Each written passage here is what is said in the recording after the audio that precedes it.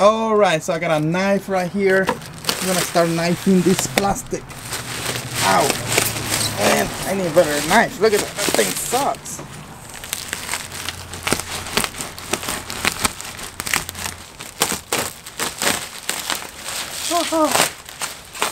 I found a way to cut it faster. This is exciting.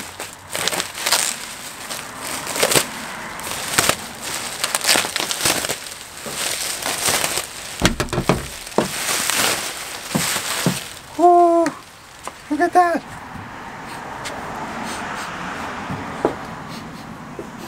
The smell test. It doesn't smell like it's been cooked.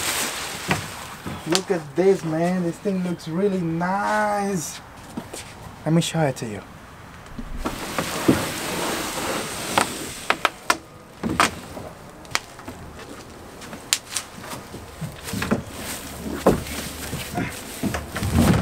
Okay guys, look at this. We got the Catch Power 100. You haven't seen this one because this one was just sent over to me by Pelican. Thank you, Pelican, for doing that. Yeah, for free. But anyways, they sent it to make videos for you guys so you could take a look at it. Let me just show you right away what changed. See that there? The wheels are gone. And with the wheels being gone, you're gonna save probably a few $100 because now the retail price of this is $1,000. I just want to give you a complete walkthrough of everything that this Catch Power 100 has to offer because it looks pretty solid. It looks a lot better than the prototype we tested at ICAST. Everything feels a lot better so far. So let me just walk you through it right now. We got two handles right here that are riveted, but they're like really strong right there. Like they don't move that much. We also have this transom mount plate for your trolling motor or your outboard. And what I like about this one is that it has a little lip right here that it will prevent that motor from slipping out. This is pretty cool because I used to have a kayak once that this was really smooth and my trolling motor slipped out and fell to the, I was able to get it, but it fell off. With this, the way that it's designed, look at that, it's gonna, whatever trolling motor you put in there, it's gonna stay there. It's not gonna go anywhere, right? So let me just show you what else we got here. It's pre-wired, plug in and played. You could put your batteries in the front and then you could put your trolling motor right here and just plug in and you're ready to go. Right here in the back you got two scupper holes. You got four mounted, flush mounted rudder holders. You got some of this nice padding right here, and if you want to attach something here, maybe put a cooler, you have an attachment point with this pad eyes to hold that in place. Now let's take a look at the seat. Look at this, look at this. Do you see this? This is a 360 seat, meaning if you want to start your engine, you just hop aboard. Say you're fishing or whatever, doing something, and then you want to start your engine, you could just go like this, boom, start your engine, and then just go, and boom, start going.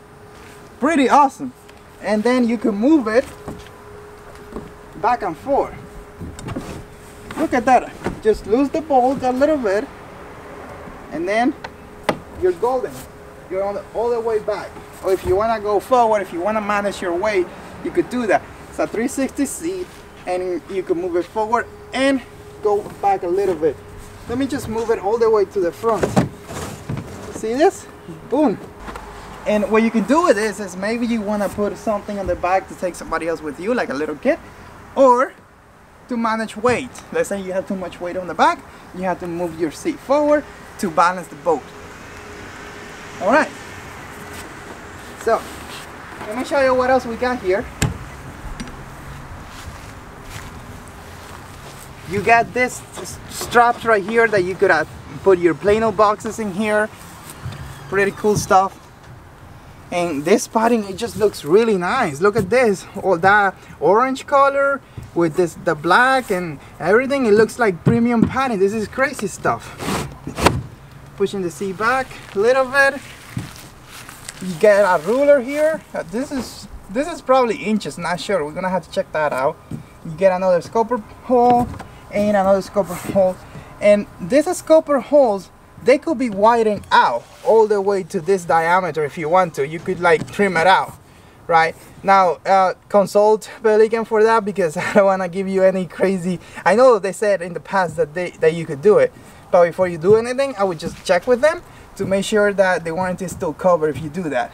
Right here you have two Scotty gear track mounts for your Scotty accessories, or Rail Blaza or Yak Attack, any of them work here. And these two handles that I didn't cover, they feel really strong, stronger than before. And you also have utility tracks. You could just drop it from the middle and bring that thing, slide it up and down, and put it wherever you want to. Like if you want to put a rod holder here, put a camera mount there, or a fish finder there, camera here, and put rod holders right here. I'm gonna make a video rigging this boat later. It's probably gonna be linked somewhere around here. Now let's take a look here at the front. Boom! There you go. You see this? This is for your battery. Oh my god, and they included an attachment point that you could attach your trolling motor cable to this and just plug it in the back. That's pretty awesome stuff. And right here you got this little strap to hold the battery down. Let's see what's inside. Boom, you get access to the inside of the boat right there too. That's pretty cool. Okay.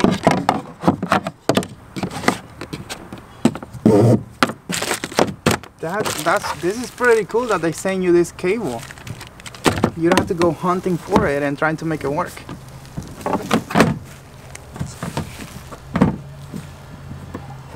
Nice. Now I want to turn the boat over so you see the bottom of it, because this thing just, I mean, it looks like a real boat for real, because it's a boat, right? Is it a kayak? Although the thing says that it's a kayak, but it's a boat. Yeah, whatever, doesn't matter. So, is it a boat? Is it a kayak? Comment below, let me know.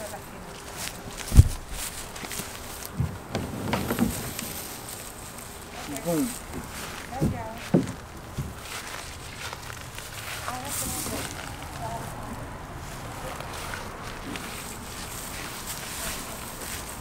From the bottom, it does look like a boat, right?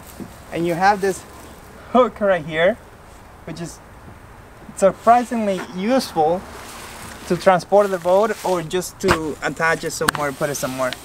Some general specs is about 10 feet long, and it holds probably around 450 pounds according to this ticket.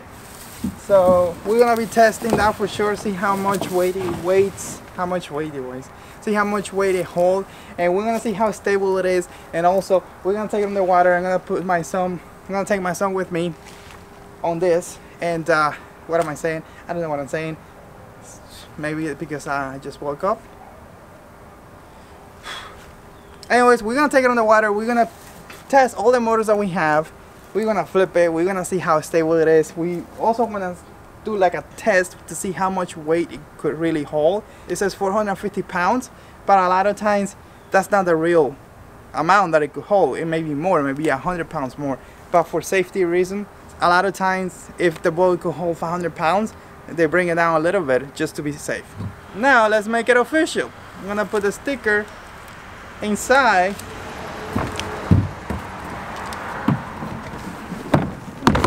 of this. Where do I put the sticker?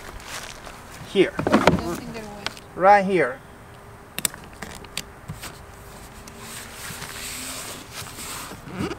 If you're gonna register this boat, this is why you need this.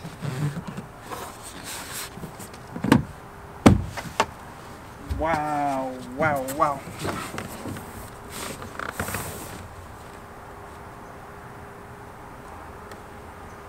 Can I lift it?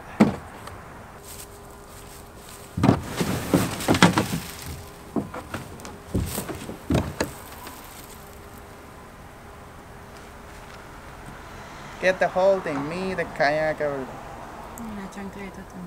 Doesn't matter. This is just a video on the playlist about the Catch Power 100. If you want to see more information about it, click on it right here. Oh yeah, everything I mentioned right here is gonna be linked down in the description. Those may be affiliate links. If they are, we get commissions when you buy through them.